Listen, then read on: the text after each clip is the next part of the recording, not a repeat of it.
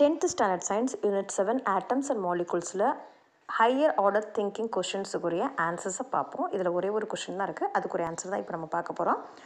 Calcium carbonate is decomposed on heating in the following reaction. CaCO3 gives CaO plus CO2.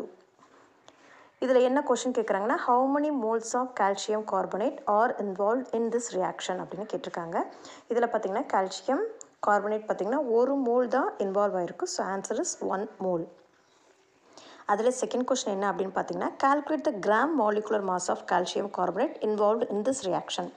Calcium carbonate அதாவது CaCO3.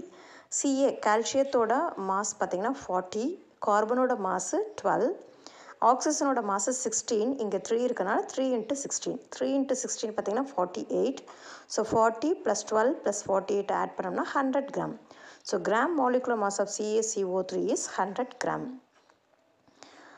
அடுத்தது அதில் இன்னொரு question இருக்குது, how many moles of CO2 are there in this equation? CO2 பார்த்தீங்கன்னா 1 mole தான் இருக்குது. So answer is 1 mole.